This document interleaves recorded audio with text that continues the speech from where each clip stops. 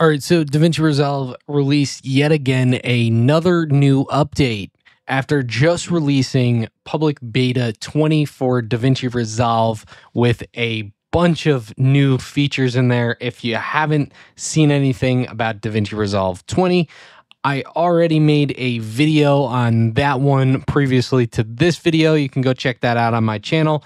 But for those of you guys that are wondering what's new in Davinci Resolve Public Beta 2, let's go ahead and jump into this and check it out. Let's go. All right, so once you pop your head over to the Davinci Resolve forum, we can go ahead and check out what Blackmagic Design has really pumped up in this new version. It seems to be a lot of fixes, and specifically for some really new, cool features that are in Davinci Resolve 20. And I haven't exactly tested this out yet, so I am curious to know if Davinci has adjusted some issues that were with the keyframe viewer itself on the edit page adjuster, the keyframe adjuster. All right, so let's check it out. What's new in Davinci Resolve 20 Public Beta 2? We got address multiple issues for keyframes and curves editor. So this is what I'm talking about. I wonder if they addressed being able to adjust fusion settings within the keyframe editor, because that wasn't an option before. And then now there's an option to be able to display adjustment clip keyframes and curves. So that yet again goes into potentially the fusion page type stuff. So maybe we'll be able to get that if we're lucky. Addressed curve shape change when adding a new keyframe. All right, so that's pretty good. A lot of stuff with the keyframe editor. Multiple usability improvements to source timeline viewer workflows. Improved justify behavior in text plus and multi-text.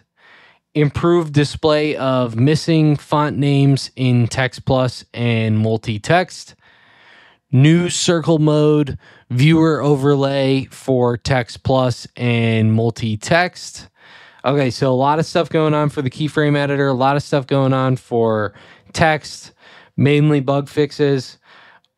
Addressed animated subtitles not updating after editing text.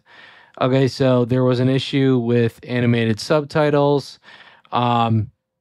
New fusion tools, multi-layer tools for layer mixer, layer remover, and layer rejects. That sounds pretty exciting. Probably some compositing stuff. That sounds pretty cool. New key shortcuts to cycle multi-layers with page up, page down, and the home button. Addressed incorrect solo track behavior when recording voiceovers with mute timeline audio. Addressed voiceover issue when recording tracks with track FX applied. Addressed audio assistant issue with applying crossfades on clips with insufficient handles. Addressed audio assistant issue with normalizing clips shorter than 2 seconds. Okay, so that's great because the audio assistant had a couple of bugs. It doesn't look like they've addressed the issue that I've brought up in my previous video, and we'll probably bring up in another video on the audio assistant. But it looks like they are improving some bugs on that. Addressed AI music editor, sometimes leaving gaps between edits. I haven't run into that myself. It's been pretty good.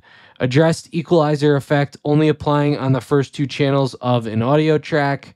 Addressed render range issue when adding a timeline to render queue from media pool.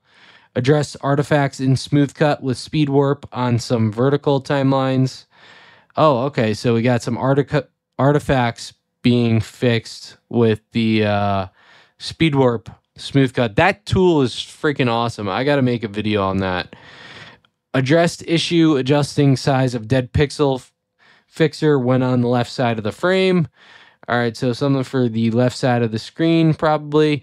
Addressed issue with temporal effects on stereoscopic 3D clips on the color page. Addressed black frame in clean feed at some edit points. Dual screen layout issues with vertical timeline layouts in the edit page. issue with minimizing undocked keyframe window. Okay, so more and more stuff for this keyframe window. Address crash when using titles or generators with ACES 2.0 ODT in Mac OS. Address the crash media managing a clip with music editor changes. Address crash with performing search in all bins in media pool. And last thing addressed is HDR tags in PNG improvements. These things are good because I saw some YouTubers complaining about Davinci Resolve crashing in Davinci Resolve 20 public beta.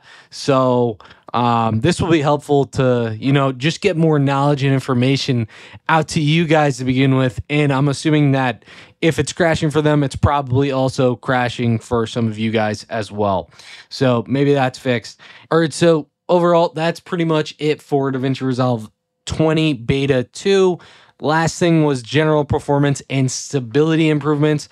Most of the things were on the keyframe editor. Maybe they brought back the curves editor, as well as some text stuff, some voiceover stuff, and audio assistant, and the new music features. So a lot of different fixes. Hopefully this will stop Davinci from crashing for a lot of you guys. And overall, I really hope that the keyframes editor, we can adjust some fusion keyframes in there. That'd be really, really dope. But yeah, I got some really cool stuff coming out for you guys. If you haven't heard it in any of the previous couple videos, for those of you that really want to level up your skills in Davinci Resolve, I'm going to be coming out with some different courses and different things, group calls, individual coaching sessions for you guys that really want to improve your skills in Davinci, that are really looking for that pay upgrade, that moolah, or whether you're just looking to improve your skill in Davinci Resolve because you just want to know it all. We're going to have all that stuff for you guys. So pay attention to the description of these videos. I'll have something coming out at some point for you guys to check out. And yeah, I'll catch you guys in the next video. Rob Creates, I'm out.